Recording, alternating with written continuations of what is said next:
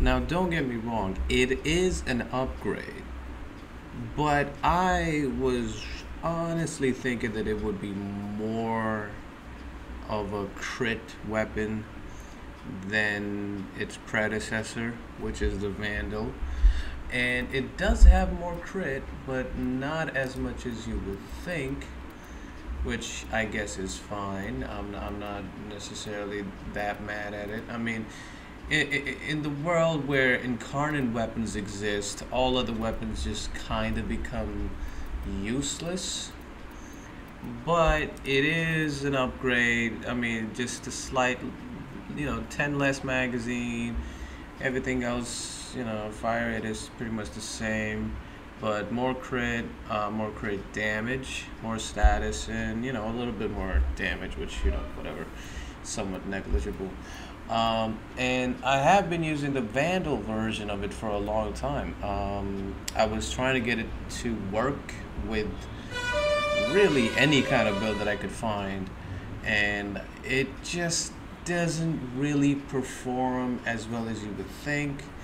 And that is, I mean, of course, without the corrosive shards. I mean, if you have, the +4 corrosive shards, the 2 corrosive shards, so you can get the 14th corrosive proc. Sure, every weapon is going to be amazing.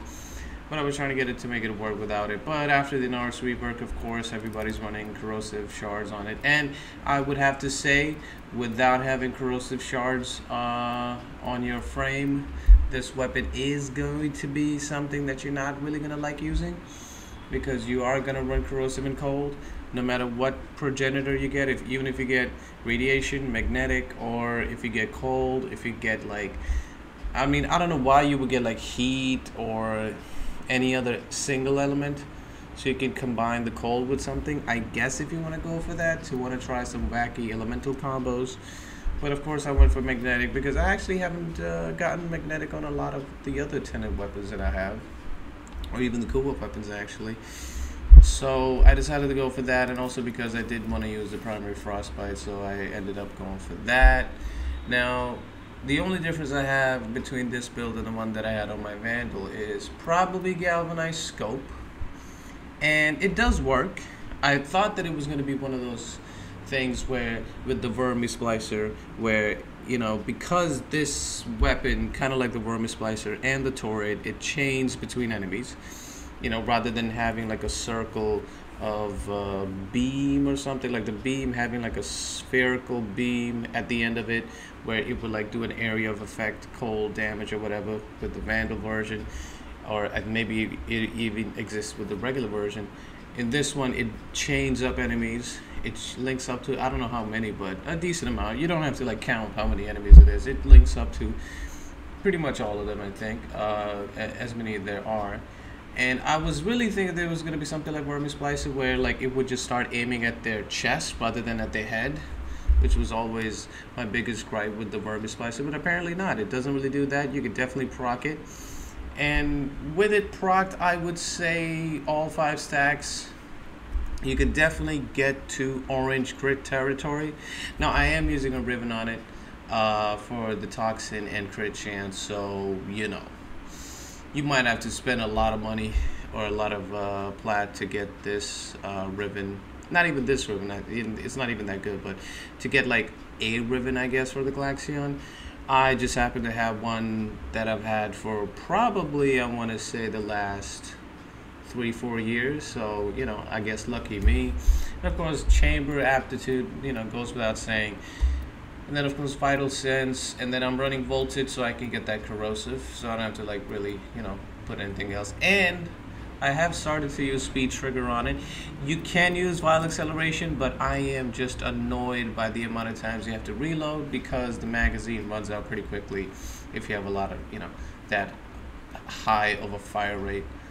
But this is what I decided to go with, and yeah, I guess we could just take it and see how it does. Now, having elemental damage on your weapons is definitely something that I have been debating for a little bit. The reason for that is because, well, I usually run in arrows, like not most of the time, but I would say majority of the time. And I have like a hound, and of course with hounds you know that you could spread like pretty much most of the status effects if you have him on his weapon, and then also with Manifold Bond. And I think you could do the same with Doriga, so you don't necessarily have to worry about having certain elemental damages on your weapon unless you're using it with other frames, and I understand that people use other frames, but for me I wasn't looking to really get a lot of elemental damage, a lot of elements on my weapon, because I understood that, you know, I was just going to get that with my hound, and then of course that galvanized aptitude multiplies that damage to the point where it's going to do an insane amount. Now, the viability of this weapon without the corrosive shards is the one thing that also I haven't necessarily tested it out. I think it still would perform decent. I don't think it will underperform. Now, of course, I have corrosive shards on right now, so these enemies are really gonna just die very quickly and very easily. And also with, you know, my hound spreading those status effects and, you know, being the primer that he is, I'm gonna be able to just kill these guys like they're like, you know, level 10, even though they're level 180. Almost 200. Yeah, level 180, skill path, not that big of a deal. Now the weapon itself, again, it's great and it's amazing if you're running a corrosive setup on any of your frames, which, you know, if you have a Sarin or a Mesa, or I don't know if there are other frames that you have corrosive shards on, it is going to be fantastic. But I do wonder how it will perform without the corrosive shards, because, you know, if you don't have a primer, if you don't have the hound, if you don't have the Doriga priming these enemies with these status effects, which you are definitely going to need so that this weapon can do an insane amount of damage. I mean, let's be honest. If you don't have that kind of companion primer, I don't know if it is something that most people will use and really, you know, really can reach the damage potential of this weapon. But I think at this point, I think most players have figured out a way to, you know, do that. I think most people are using the Doriga at this point.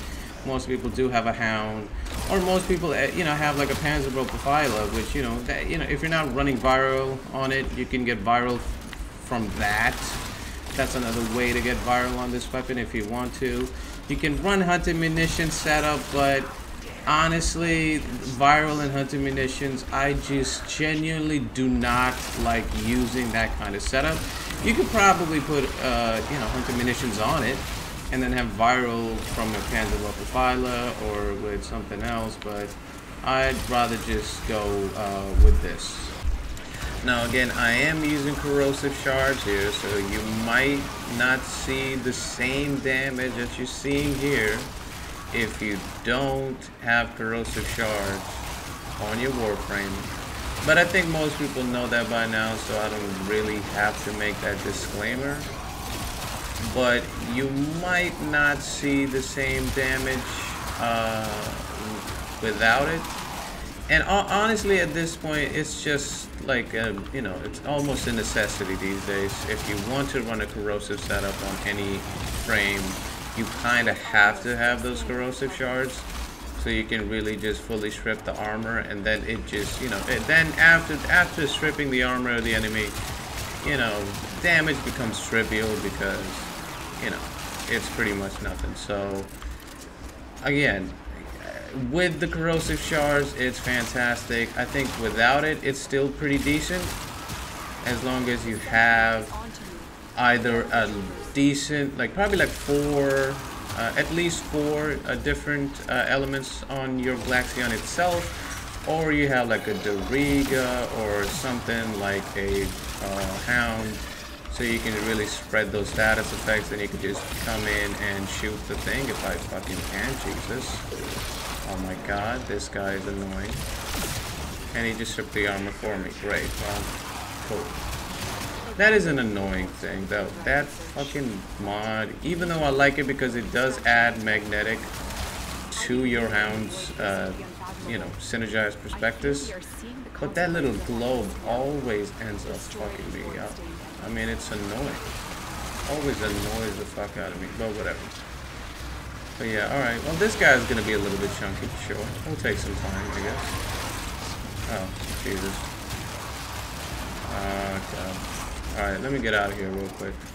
So, all in all, the weapon's great. It performs pretty well. Like, I thought that it was not going to be performing as good as some of the other new, I mean, I guess not new anymore, but some of the newer incarnate weapons. But it can hold its own, but again, you have to rely on the corrosive shards, which I think most people, I think it's negligible at this point. I guess most people are running that sort of setup on most of their frames. So yeah, it's a great weapon. I would probably recommend it. Now I gotta get Sobek and see what that one is about.